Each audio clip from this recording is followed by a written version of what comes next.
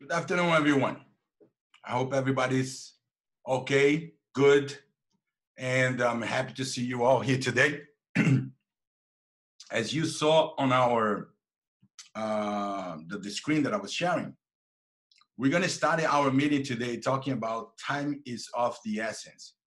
The reason is because lately we had a few agents that had a problem and had to face the problem because they did not look into the time on the contract.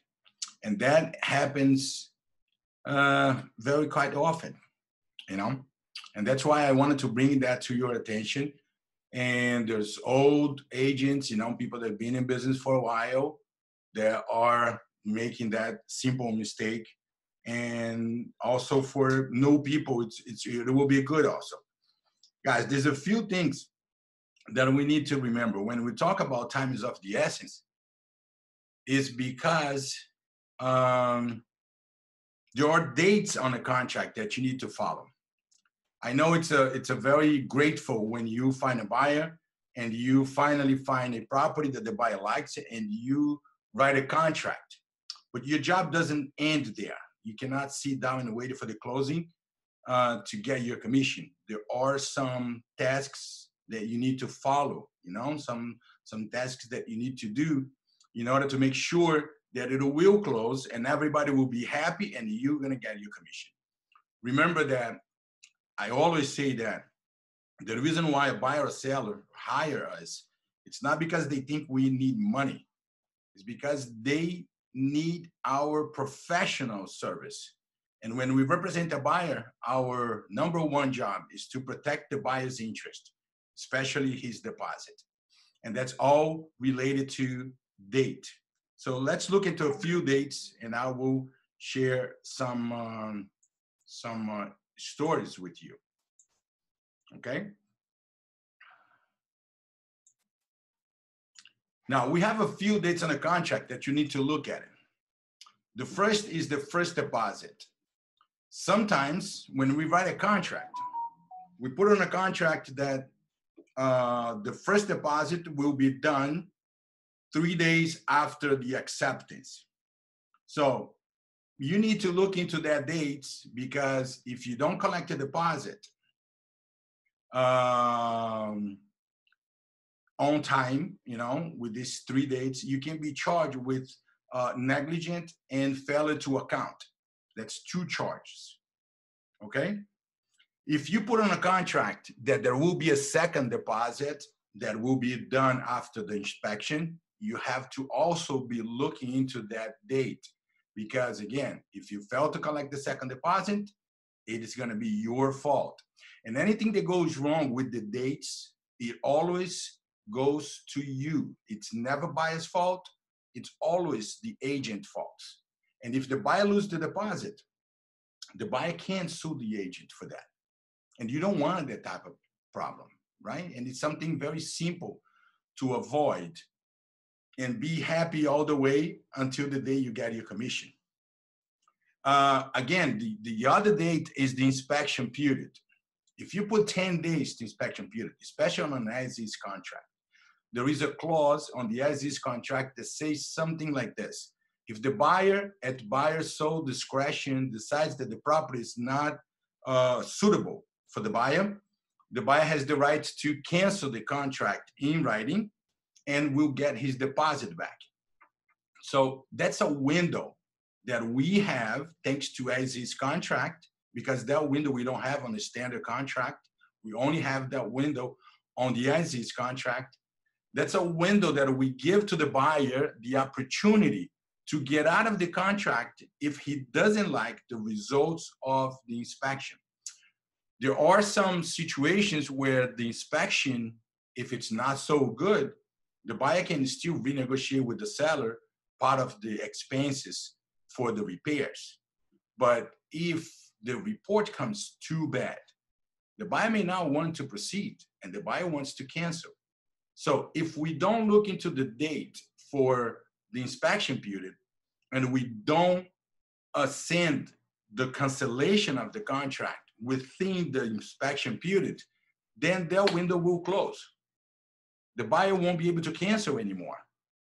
So I had a situation when I sent the contract to a seller for 10 days inspection, and the agent came back with the 7 days. He said, we don't want to give you 10 days. I want to give you 7 days. So before I pass this information to the buyer to see if the buyer will accept or not, remember that it's still my responsibility if the 7 days come and we are not ready. So I called my inspector. I worked with this guy for many times, for many years. And I asked him, Juan, I need you to do an inspection. Today's Saturday, and I need you to do an inspection as soon as possible. When can you do the inspection? He told me I can do it on Monday. And when can I have the report? I will give you on Monday afternoon. So Monday basically will be my first day. So I know that if he send me on Monday afternoon, I will be able to send it to the buyer on Monday afternoon. He will have Tuesday and Wednesday to look into the report and make a decision. So before I accept 7 days, I made sure that my inspector will have schedule free to do the inspection and send me the report with time for the buyer to read the report and make his decision either to proceed or to cancel. And luckily, the buyer canceled because there were so many things wrong with the property that the buyer decided not to renegotiate with the seller prices or anything, and then the buyer exercised his right to cancel. One question, guys. Can you hear me? I want to make sure that you guys can hear me. Yes. Good. Yes. Great. Yes. Sometimes I think I'm talking to myself here. I don't see any cameras here on, and it's No, on. we here. Good, good. So another date, very important, if you are representing a buyer that is applying for a loan, we have to get the loan commitment in general. If you don't put any dates on the contract, the standard is 30 days. So you have 30 days to present your loan commitment. Now, let's go back a little bit and say, when you write a contract, and if it's contingent to finance, we always get like 45 days on or before 45 days after the acceptance. So the lender will have time to prepare all the documentations, to process all the run the writing process and get our loan approval. But if we put 30 days, the lender will have to be ready to give us a loan commitment within these 30 days. If the lender is not ready, you need to get an extension for the loan commitment, okay? Because if for some reasons it doesn't close, you already fell on one date. Every single date that we have in the contract is important. Again, the first slide says time is of the essence. Appraisal. Also, appraisal, you should follow up with the lender, because now you guys know that before the buyer was able to hire the appraiser. Now the bank does it. So you need to keep following up with the loan originator to find out if the loan originator already ordered the appraisal, because we need to have the appraisal done, because if the price is not right, meaning what I mean by price is not right, if your purchase price is above the appraisal's price, remember the appraisal price is the market value. If the appraisal price is below the sales price, lender will going to lend based on the appraisal's value. So you're gonna have to renegotiate with the seller about this difference. You know, sometimes we can meet in the middle. Sometimes the seller will reduce all the difference. Sometimes they don't have a negotiation, and then we have to cancel the contract, which is very normal.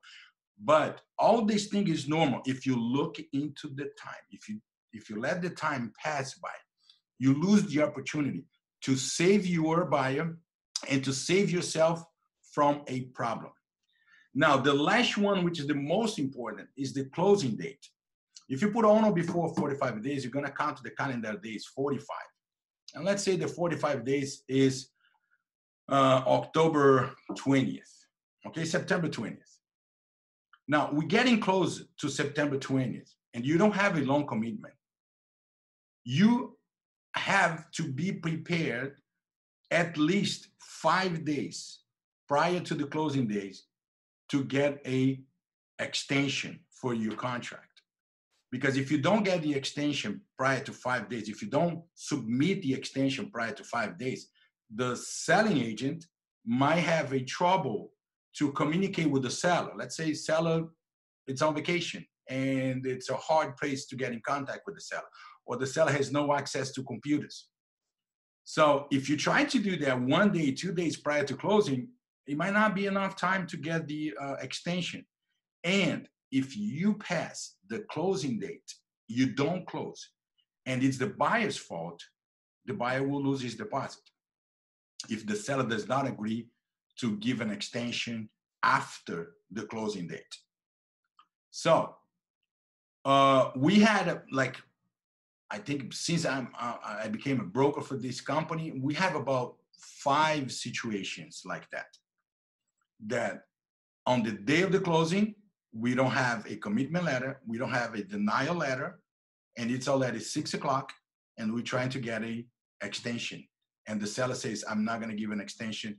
And the buyer has a $5,000, $10,000 deposit. There was one case that the buyer had $15,000 deposit, and the seller said, I'm not gonna give the money back.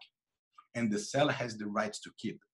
Meaning, do you believe that the buyer will lose his deposit quietly? I don't think so. It's $15,000. And what I was teaching my class yesterday for the 63 hours, and I told them, look, for some people, $10,000, $15,000 is nothing. For some other people, $10,000, $15,000 is everything that they have, all the money that they were able to save during their life.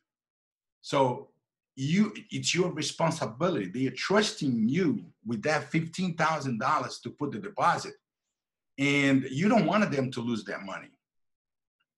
Not first, because our job is to service the public professionally. We don't want to cause any harm, right? 2, we want to make money without any problem, any trouble, anything. Because if the buyer loses the deposit, the buyer is going to sue you. And there's a chance that the buyer will win in court, and you're going to have to give that money back to the buyer.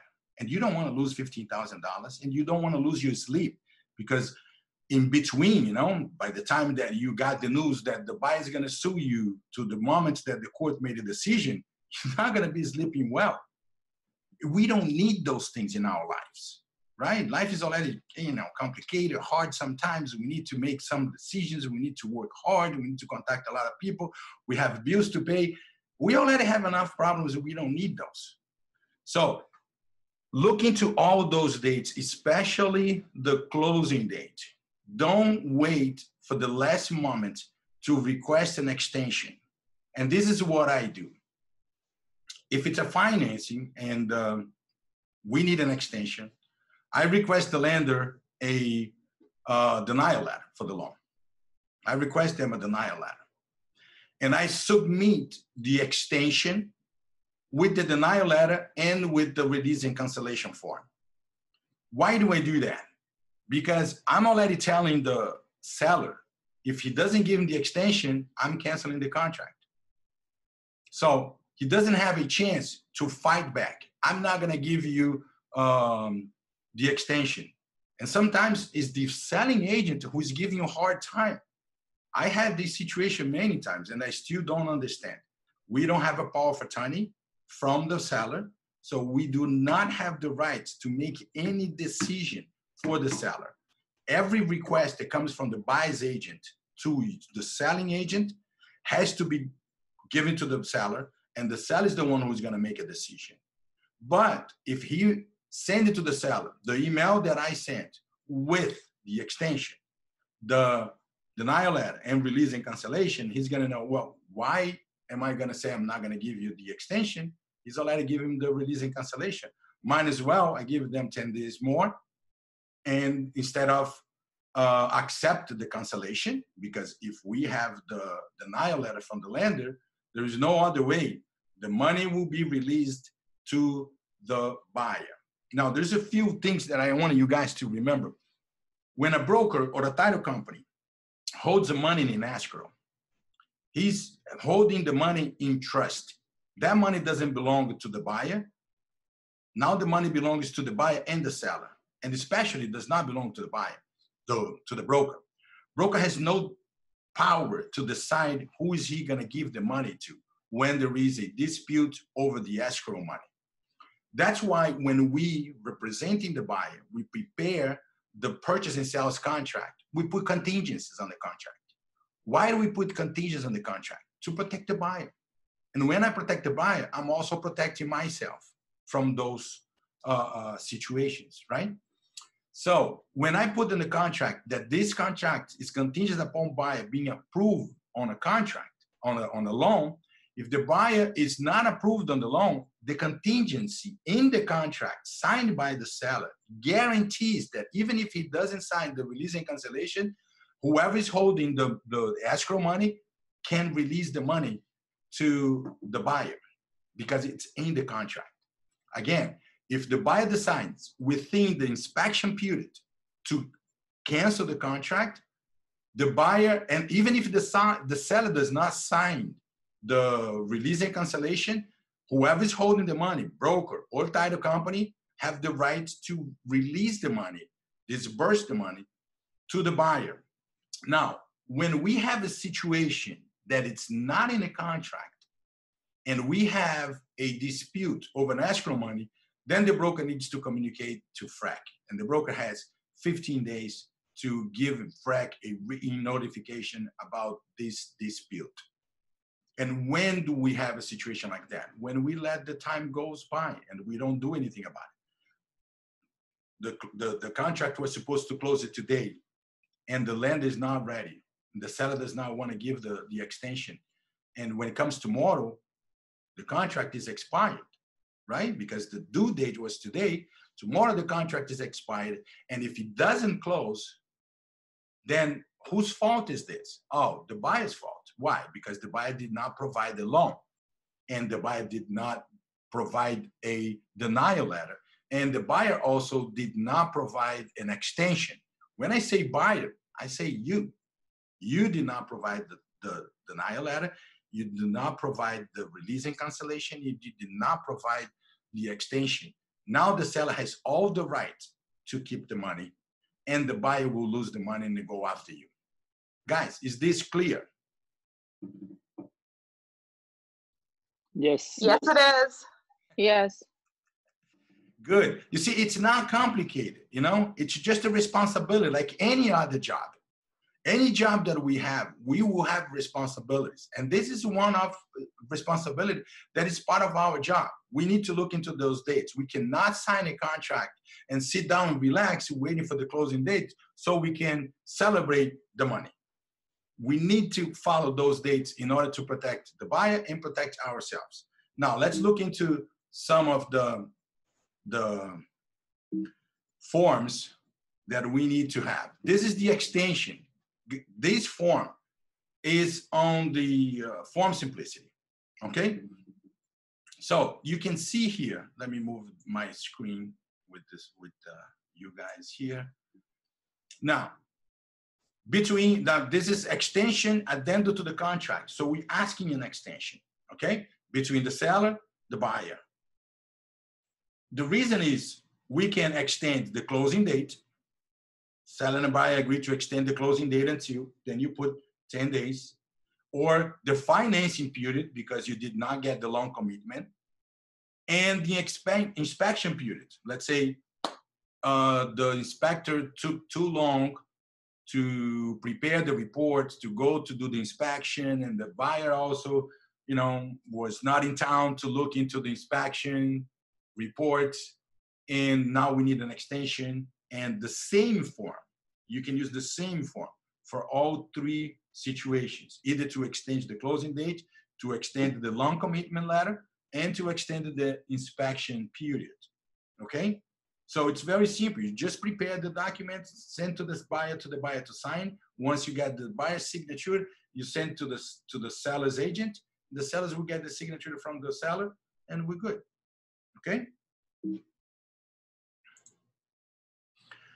Now, if the buyer does not get a extension, or we got the loan, the denial letter, or the buyer decides not to proceed with the purchase because he didn't like the inspection report, this is the form we're going to send, right? We need to prepare this form, not the buyer. The agent does it. And it's called release and cancellation of contract for sale and purchase. So you're going to fill this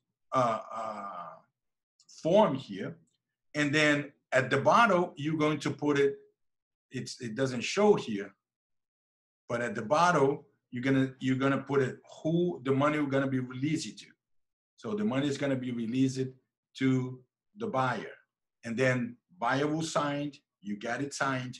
You send it to the seller's agent, and the seller's agent will get the signature from the seller. Now again, I had a situation on the same example I gave you guys that the buyer decided not to proceed with the purchase, and the seller's agent did not want to send the release and cancellation to the seller and get the signature. I've been calling them all the time, but we don't need it because I have a proof on the email that I send the release and cancellation within the inspection period. So that's a proof that I need that the cancellation was submitted to the seller within the inspection period. Even if the seller doesn't sign, the broker or the title company who's holding the money will be able to release the money to the buyer. And if you did a good job with the buyer, they don't even need to release the money. They can keep the money there and use it for your next property that you're gonna find for your buyer, okay? There is no need to get them signed if you are doing everything according to the date. Okay, now, we had a situation where some agents was calling me about what can I get from a buyer? I'm working with the buyer, and what can I get from a buyer to guarantee that he's gonna be working with me? In general, we don't need to get anything when we work to a buyer. But of course, this is a very competitive market, and I have a news for you that you don't know. And I'm sorry to say that, but buyers are liars. Don't tell anybody, okay? They tell you that they're working only with you, and they might be working with 2, 3 other agents. And there might be a chance that you're gonna be working and you're not gonna be compensated for the job that you are performing. But this agreement, it's hard to get the buyer to sign. Why is it hard to get the buyer to sign? Because you are having an exclusive, excuse me, you're getting an exclusive buyer's broker agreement, which means that during the agreement period, the buyer will have to purchase a property with you, right? If he doesn't like the service that you're providing or something else, then the buyer would like to not continue to work with you, and he can because he has an agreement with you, okay? So, but if you can't get the buyer to sign, this is the form, exclusive buyer brokerage agreement. And then you put like 6 months period that you're gonna be working with the buyer, you're gonna commit yourself to the buyer to help him find exactly what he's looking for, and you're gonna fight for the best price possible. And you're gonna protect his interest by following up with the dates, with the contract, title company, inspection, lenders, and you're gonna do your job. And if the buyers agree, then he can sign that, and you are protected. You know that the buyer is not gonna go anywhere. But there is another way that you can also protect yourself. If the buyer does not want to sign this, and you got like a cold call from a buyer, and he wants to see a property.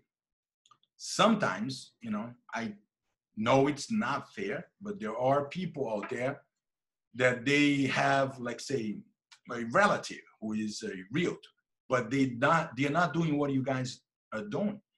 they did not burn the boats to dedicate to real estate. You guys are dedicating to real estate. You don't have another job. Real estate is not your part-time job, it's your full-time job. But there are people out there that they have relatives, that they have their full-time jobs that's not related to real estate, but they do have a license.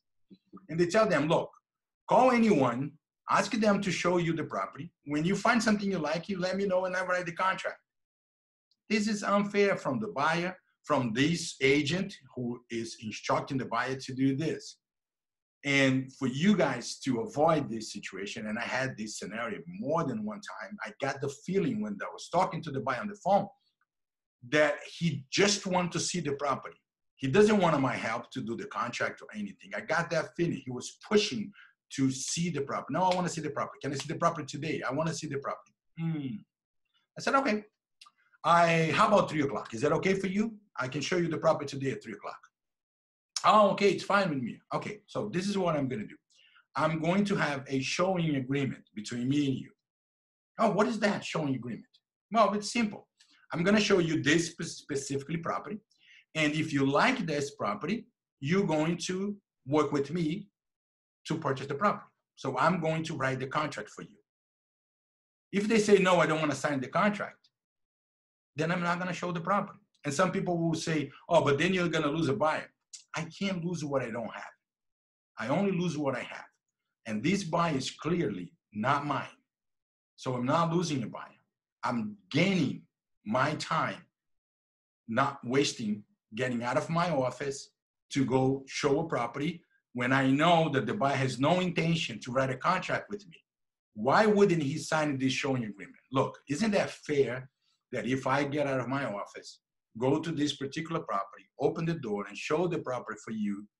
And if you like the property, don't you think it's fair that I write the contract? Oh, yes, I think it's right. So there's no problem for you to sign the agreement.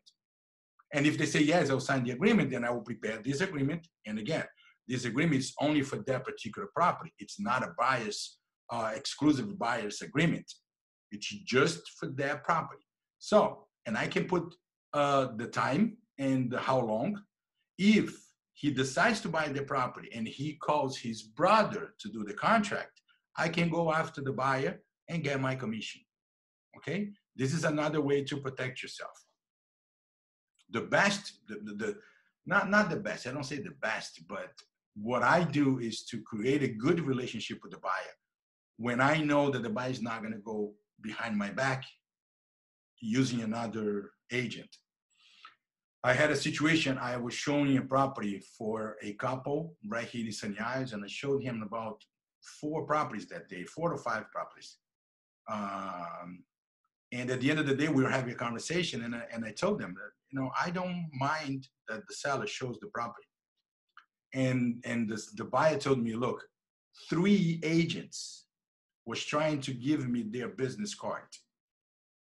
You see, it's very nasty because the seller's agent, they already guarantee his 3%. No matter who sells the property, who brings the buyer, he will get his 3%. Now he's going after my 3% to steal my 3%. I have no respect for people like that. But they exist. They're out there doing the same thing. But because I did a good job with this couple, I was, you know, sitting down with them, giving all the explanation, answering all the questions, and I was very available for them for timing to show the property, for questions that they have. This guy refused to get the business card. He told them, I have Orlando working with me, and if I have any questions, I'll call him. And he will contact you. So the best way really is to create a good relationship with the buyer and make sure that the buyer is not going to go behind your back, okay? Now, this is an addendum that I like to show you. It's a very hard to work with, but it's possible. I have experience that Arlindo, I have a question about this, Yeah. the showing agreement. Okay. If I prove that I showed the property after like after I showed him, and I didn't have the showing agreement. And if I prove that I show the property, isn't it like an ethics thing for the association or something that we can do this? They can write the contract if somebody else show the Okay, the let me property. tell you one thing. I had some experience in the past, and one of the things that's very hard to prove is the procuring cause. They do have even the terminology, beautiful name, procuring cause. So I am the procuring cause, he's the imam. But if you didn't write the contract, it's hard to prove in court. Okay? So it's going to be a court decision. I cannot tell you that if this thing happened, you're going to win or lose. I had a conversation. I don't know if you guys know, we have a hotline for attorneys. They are in Orlando, and they're free for us because we pay our annual fee to our association and we can use them. It's a 407 number. If you don't have it, let me know. I have the number and I'll share with you in our chat.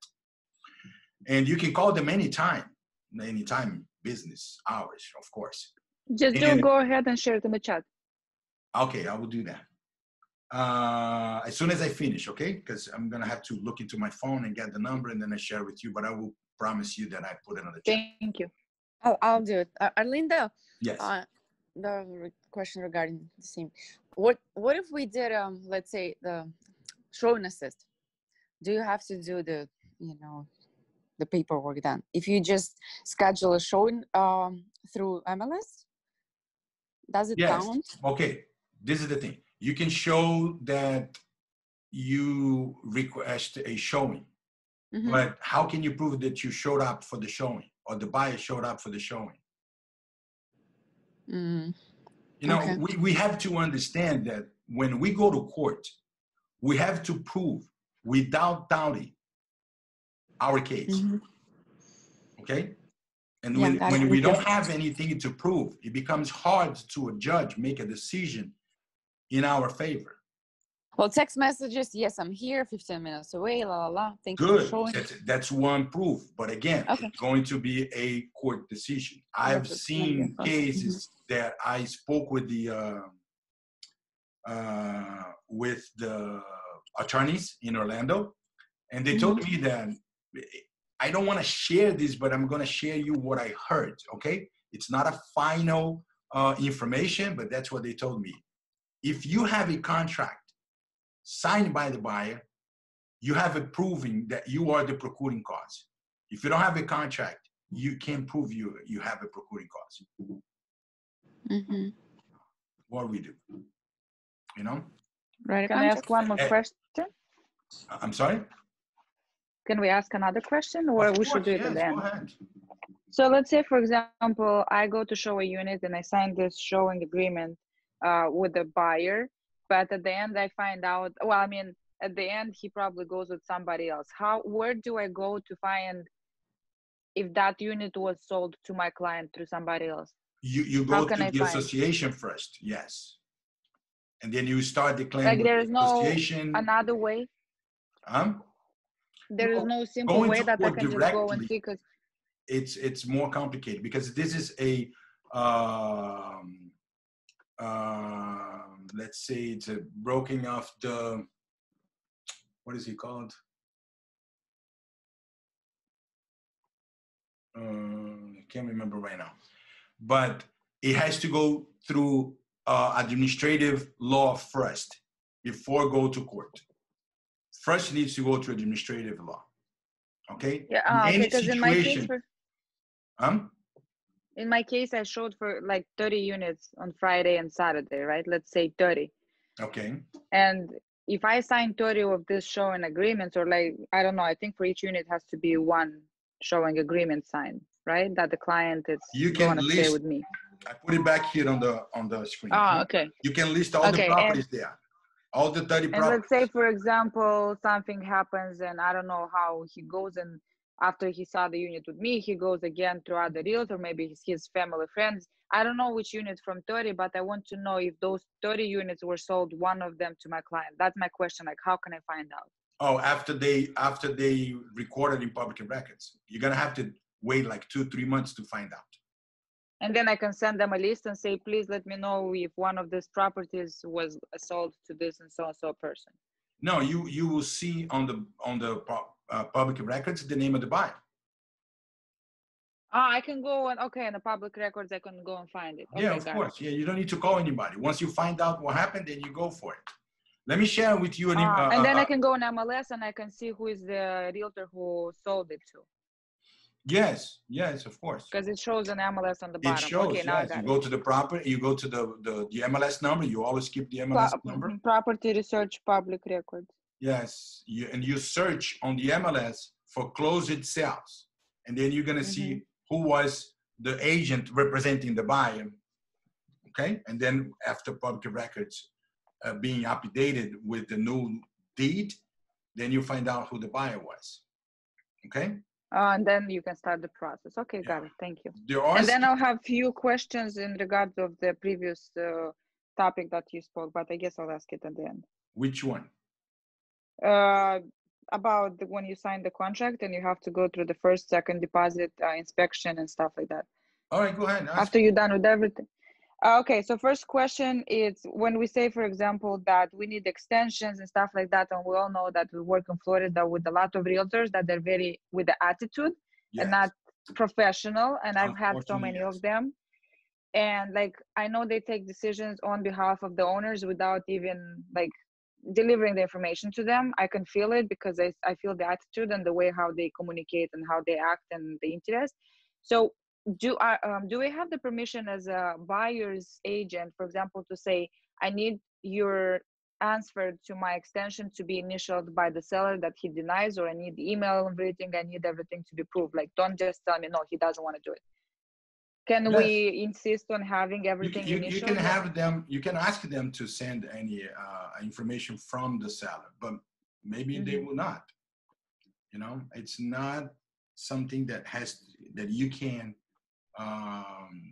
force them.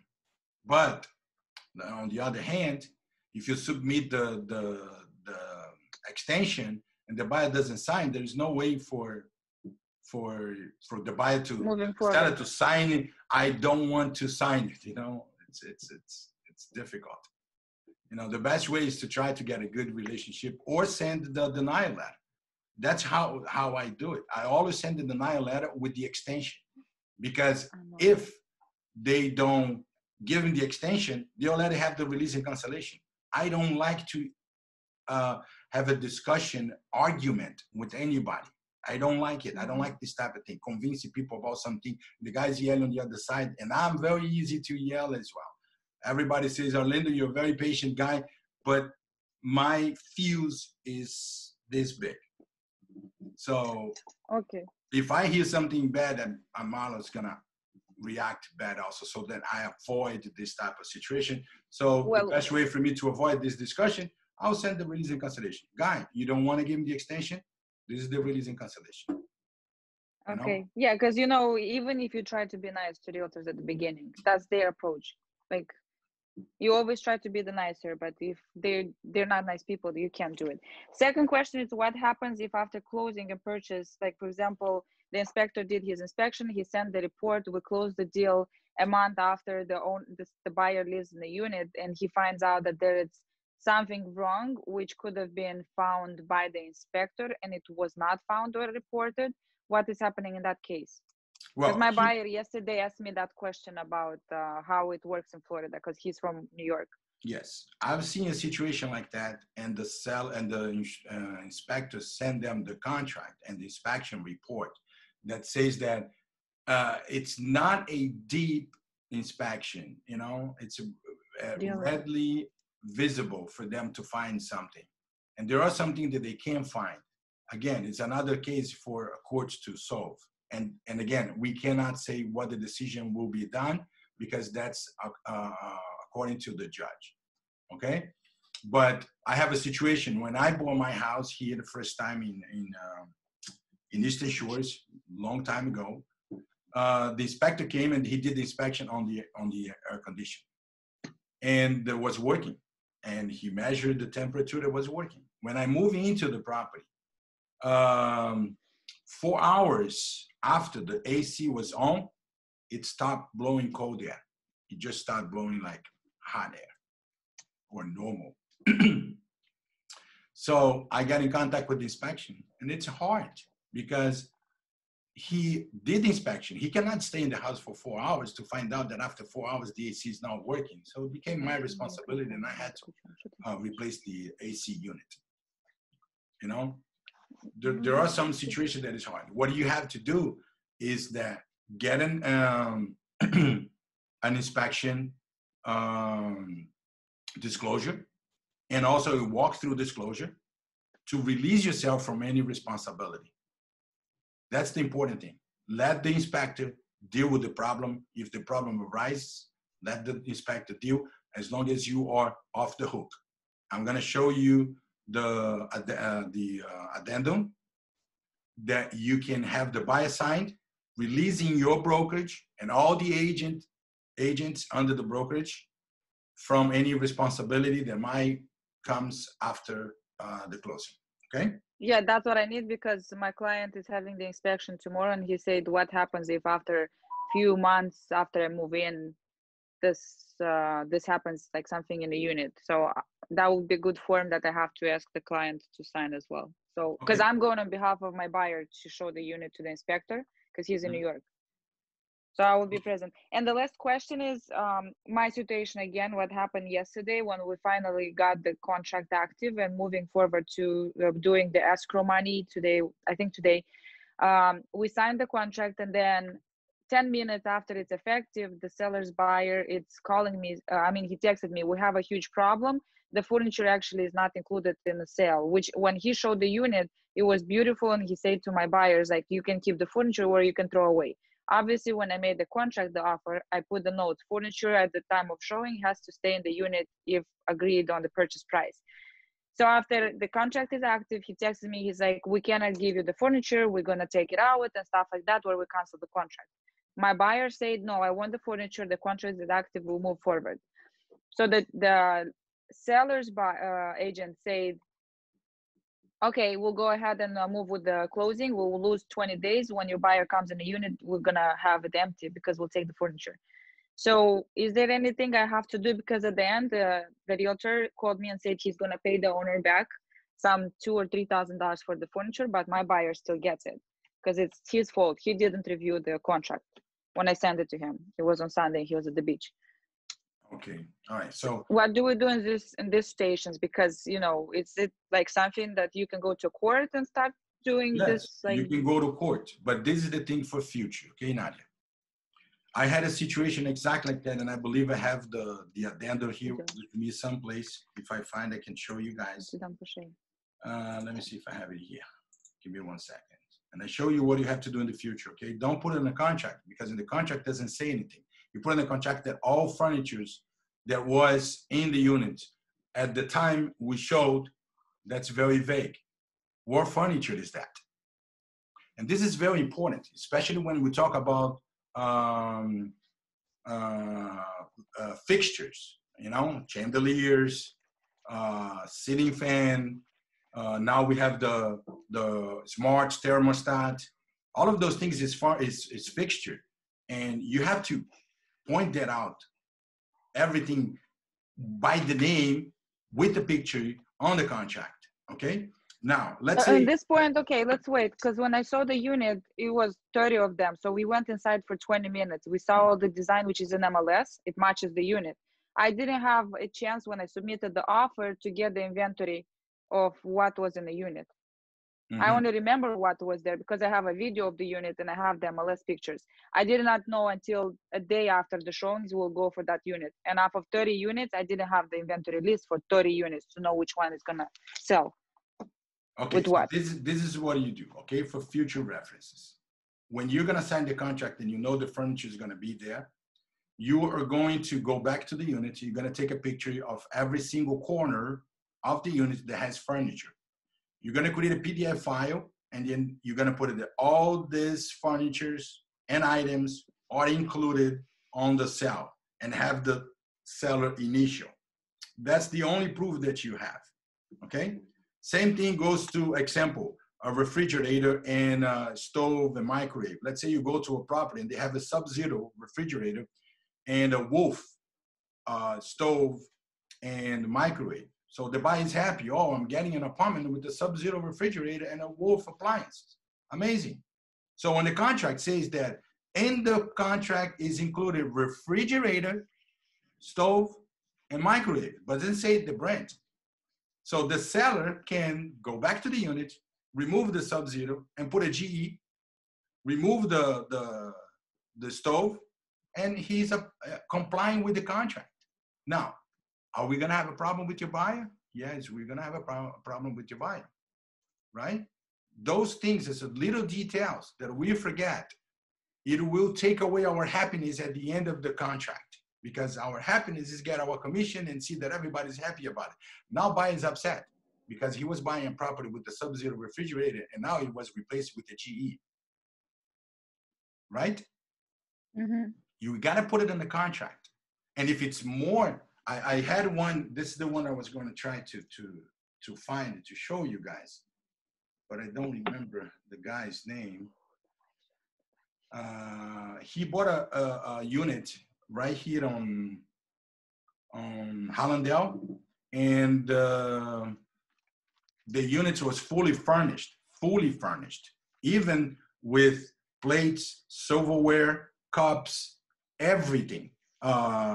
Blender, coffee maker, toaster, everything was in the unit. So the seller said everything is included. We have some beautiful arts, you know, pictures on the wall, beautiful. And he said everything is included. All right, can we trust him? Well, I don't think that in this business, trust goes that far. So I went back to the unit and I took a picture of every corner that had furniture or anything hanging on the wall that he said is gonna stay, a TV that was gonna stay. I took a picture, I made a PDF file, I sent to the seller signs, now we're covered. At the day of the walkthrough, I took that piece of paper and I went in every corner that I took a picture just to make sure that that piece of furniture is still there. We had a situation in our office that was exactly the same. The house was selling with all the furniture and the seller said everything will stay. So when the buyer saw the unit, his wife saw a chest, beautiful chest. And she was already planning in her mind what she was gonna do with the chest. She was gonna clean up, she's gonna paint it, she's gonna do a lot of things. And that was the only thing that was missing at the day of the closing. The chest was not there. Mm-hmm. I think if anything else was missing, she was not gonna be upset. But the chest, she was very upset. So we had to get in contact with the selling agent, and luckily the seller was honest enough to bring it back. But if he didn't want to bring it back, he didn't have to, because we don't have anything in the contract that says that the chest is included on the sale. We just said that all the furniture is there. So our job is to protect the buyer and protect ourselves. We don't want this type of situation at the day of closing. We had a situation with one of our agents a long time ago, and walking through, the guy didn't see the TV on the wall. He was under the impression that the TV was gonna stay. I don't know why, because he saw that it was hanging on the wall. And he was under the impression that TV was part of the deal. And he was very upset, very upset. He was screaming. Now, we had the impression that the guy bought a TV that comes with the house, not the other way around. So what the agents did to solve the problem, they went to Best Buy, they bought a TV, they shared the expenses from their commission and gave to the buyer to solve the problem. Otherwise, it's not gonna close. So you see that those things we need to oversee. You know, we have to see before it happens. It becomes a common sense. Like when you drive, you know, when you get used to that, you're driving, you can drive, you can drink, you can smoke, you can sing, you can clap, you know, it becomes a common sense, right? But you have to do those things to protect yourself. Guys, we are getting to the end, and I have Anthony with us. I will continue with all those addendums next Thursday, okay? Nadia, if you need that question about the addendum, call me, okay? I'll talk to you. You don't have to wait until next Thursday because you have urgent on knowing these things. So give me a call and I'll talk to you and then I'll show you what Okay. the addendum is, okay? Thank you. Da. Good. Anthony, are you here with us? Yeah, I'm here. Hey, thank you, Anthony, again for being here with us. Of course. Let me stop my sharing. Let me find you. All right, great. Anthony, you have some news for us, right? Yeah, a couple quick updates. We had some things happening legally in the past couple weeks. So as we know, there was that foreclosure and eviction moratorium that expired at the end of September, excuse me, at the end of August, and it was extended now through September, and now it'll expire on October 1st. So the extension has the same limitations as last month. So it's limited to residential tenants and single family home mortgages. But now that order has been extended through October 1st. Additionally, FEMA has just approved an additional $300 weekly benefit for those unemployed. So they've guaranteed at least 3 weeks of an additional $300. Those payments will start going out on September 11th, and that would be anybody that as of August 1st collected at least $100 in unemployment compensation due to the pandemic. And last, a little bit of positive news. I was reading a report yesterday. It's the new Douglas Elliman report for August, and it just came out. And so they reported that Miami-Dade has experienced an increase in sales year over year. So for home sales, they're up by 18.5%. Condo sales are up by 2.2%. But the one that is most surprising is Broward. Broward is now a hotspot. They have a 135.6% increase in single-family home new contracts signed and 161% increase in newly signed contracts for condos. So Broward is now a new hotspot, and it is very indicative of the shift for buyers now. Buyers are now looking for properties that can offer them things such as a home office. They need space for a home gym. They need space sometimes for children who are now doing virtual school from home. There's emphasis on large kitchens where you could eat in because the restaurants obviously have been limited and not as many people are going out to eat in restaurants.